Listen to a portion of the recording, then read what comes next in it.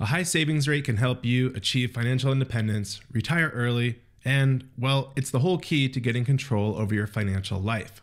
You have to save more than you earn. It's as simple as that. And the better you get at this skill, the faster you will build wealth. But how do you save more money? Well, there are the big structural decisions such as where you live, what you drive, your vacation choices. Those are choices that really move the needle, but they are infrequent.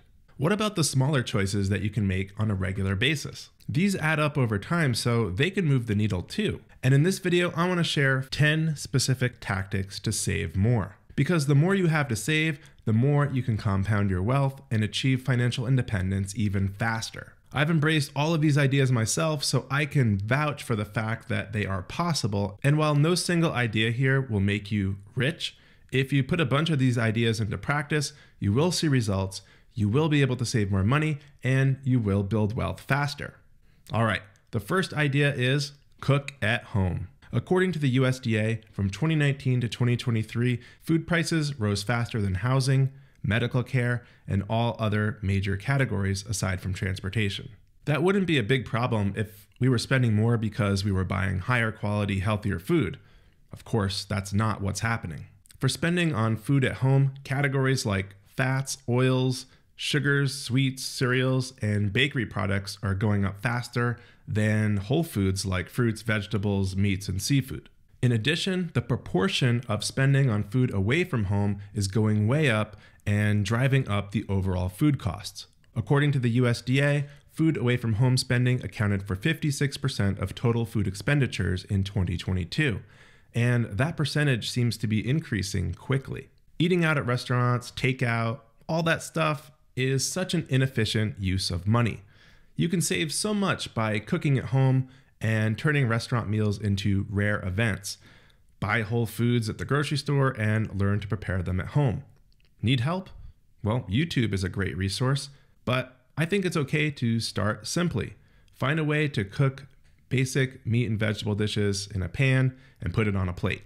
Season it how you like, and you're in business. Once you get in the habit, it gets easier and easier. And instead of thinking of restaurants as a place to go and eat food, think of them as a place to make memories with friends and family instead. They're places to go on special occasions to have a memorable experience. But if you just need food, make it at home. You can easily save hundreds of dollars per month, thousands of dollars per year, just by making this a habit. The next idea is to bring food with you.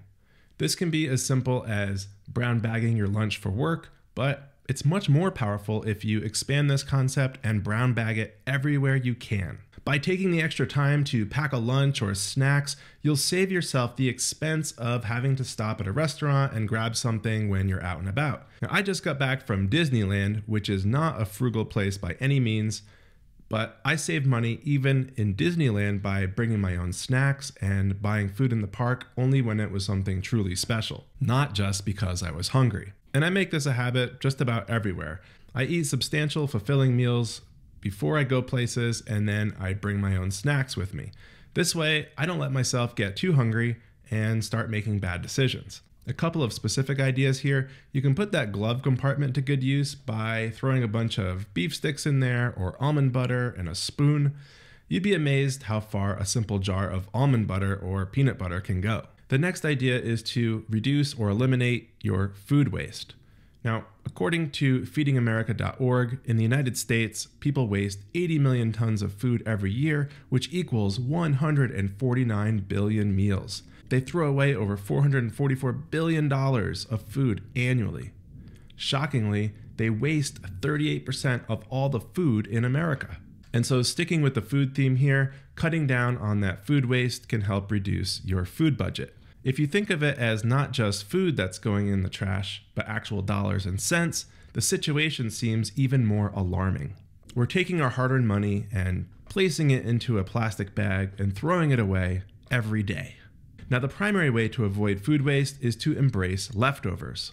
Make it a challenge, make it a game not to throw out food that comes into your home. Prioritize leftovers when looking through your fridge for something to eat. And a couple easy ways to use leftover ingredients are to throw them into a stir fry or into a chopped salad. The other way to minimize food waste is to be mindful of the food that's coming into your home to start with. Avoid buying a large quantity of something for just one recipe. Shop your pantry first before making your grocery list and heading out to the store. Just some simple tips, but I think food waste can be a bigger source of wasted money than we all think. The next idea is to make coffee at home. That is, if you're a coffee drinker. If you like tea or something else, I guess the same advice would apply. But I want to talk about coffee specifically because I'm a coffee fiend personally. I drink a ton of coffee, and the price of coffee at coffee shops keeps going up. I recently paid over $4 for a large drip coffee at a coffee chain store, but I really try to avoid getting ripped off like that by always making my coffee at home. I have a big travel mug that I use, and I can fill this sucker up with 20 ounces of steaming hot coffee. And I've learned to drink my coffee black, which keeps it so simple. I just buy a big bag of beans from Costco, grind it there in the store, and that lasts, I don't even know, maybe 2 months. But coffee is a low-cost item.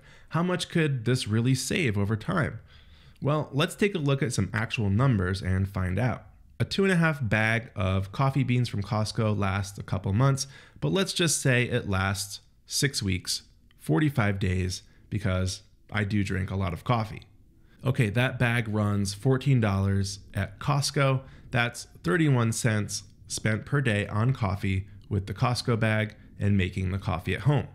What if we compare this to the alternative of buying one coffee at Starbucks on each of those 45 days? At most Starbucks locations, their big venti coffee is going to run around $3.25, let's say $3.50 with tax. Because unlike our Costco beans, we will pay tax for a cup of Starbucks coffee.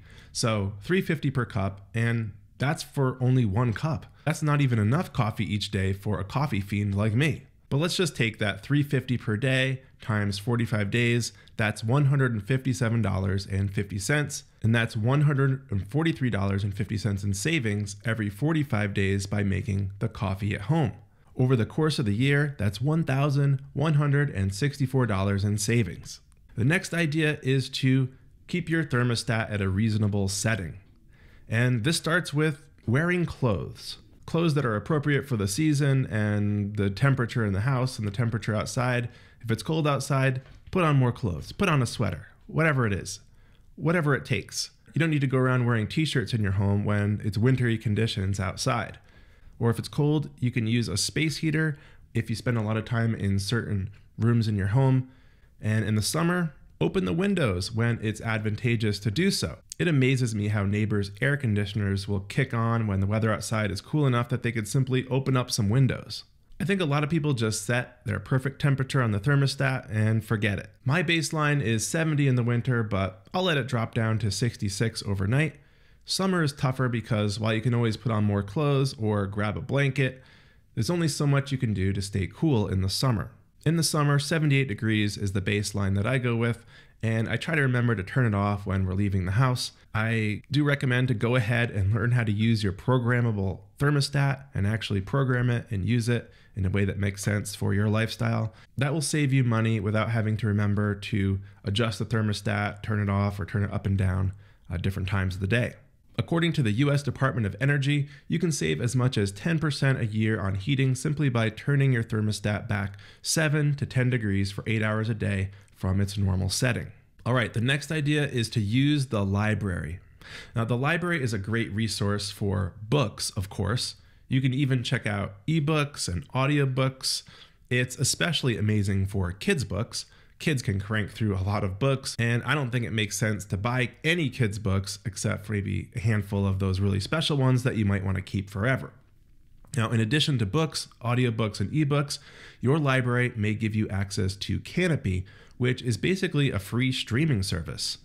You just need to log in with your library account, and Canopy has this big catalog of great documentaries, series, award-winning movies, and a bunch of educational movies. There's enough there on Canopy that you could probably cancel that Netflix or HBO subscription for at least a few months. That's another way to save some money. And libraries also offer other random things like printing services, They may have a library of things where you can check out cameras or certain kinds of equipment, tickets to cultural experiences like museums and stuff like that. And the library in your area may have more or less funding, and what they offer is sure to vary, but it's worth investigating. And if you don't have an active library card, an active library account at all, I would encourage you to go ahead and sign up for one. They're free. Plus, the library in and of itself is a free activity.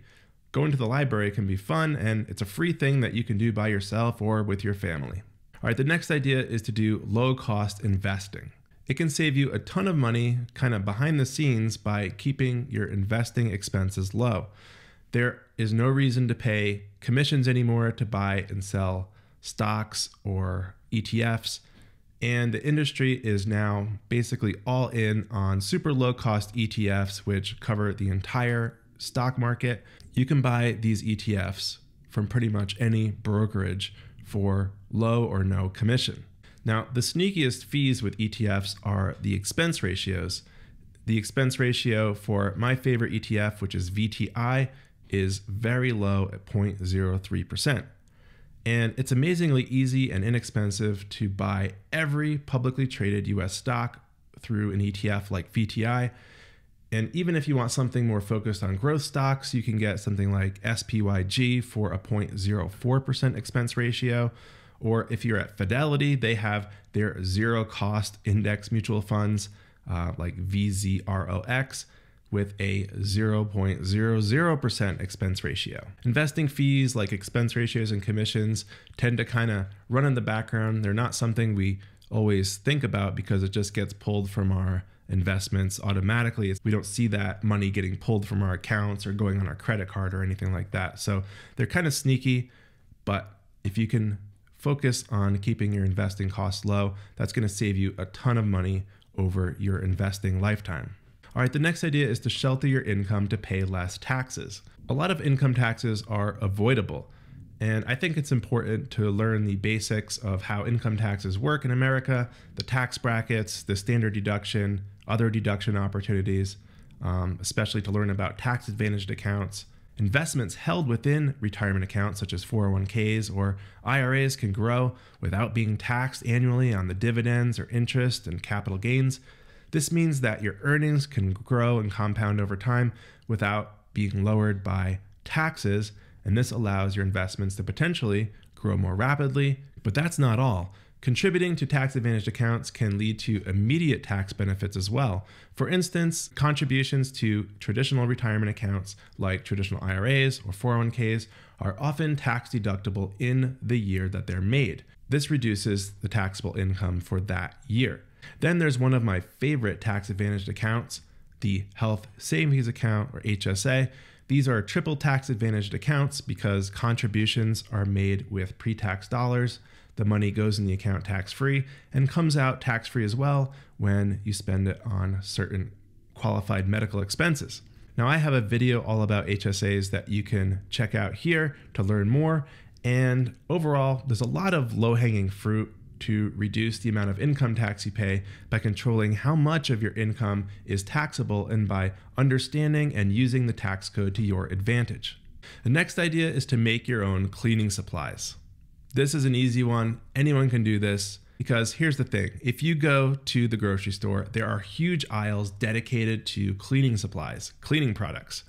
Most of this stuff is a total ripoff, and the chemicals that they use in these products are probably not a great idea to spray all through your home. You can make this stuff at home. All you need are a couple of empty spray bottles and then some ingredients, some basic stuff, some of which you may already have on hand at home, like vinegar, Castile soap, baking soda, lemon juice, and of course water. Now, if you want a specific aroma when you clean, you can pick up a bottle of essential oil and add a few drops of the oil to each batch of cleaning solution that you make, and then it will smell all lemony fresh or whatever scent you decide on. It's so easy, so inexpensive to make your own cleaning products, and you will want some basic recipes to get started. I like the all-purpose cleaners listed on the site The Spruce, which I'll link to below. And my go-to cleaning solution is a simple 50-50 mix of vinegar and water. and I add a few drops of essential oil to that to make it smell better than just straight up vinegar. And that's it. I use that on windows and most surfaces around the house. But check out that page on the spruce for more ideas and more specific recipes. The next idea is to use credit cards wisely for travel points. Now, you don't have to go too far down the rabbit hole of this hobby of credit card rewards to save a ton on hotels and flights. You can open up a card here and there and get the bonus and learn how to use the points effectively to get good value out of them. My favorite cards for this are Chase cards, which earn ultimate reward points. These points transfer to various airlines and hotel programs. And Hyatt is my favorite program to transfer points to. If you earn ultimate reward points through Chase, they transfer directly to Hyatt, which is great. But if you're playing this game, just make sure you're doing this on spending that you would have done anyway. You don't want to get into a position where you're spending more money just to get points. That doesn't make sense. But I think it's generally a game worth playing. Despite credit card companies' attempts to devalue their points over time, there's still a lot of value to be had out there. I recently traveled with my family to Disneyland, as I mentioned before, and we spent 5 nights in hotels in California and spent nothing on them, all thanks to Chase points, which I transferred to Hyatt and booked those free nights. So I'd recommend at least scratching the surface on the credit cards travel rewards game. Open up a couple cards that offer a nice welcome bonus. Get that welcome bonus, maybe focus on the Chase cards to start out and get a taste of having free hotel nights or free flights. I think of it as a hobby that doesn't take too much time and actually saves me money compared to most hobbies which cost money. And those are 10 ideas to save money on a regular basis and build wealth faster. And check out this video for my sarcastic take on how to ruin your financial life. I think you'll enjoy the tips I have for you there.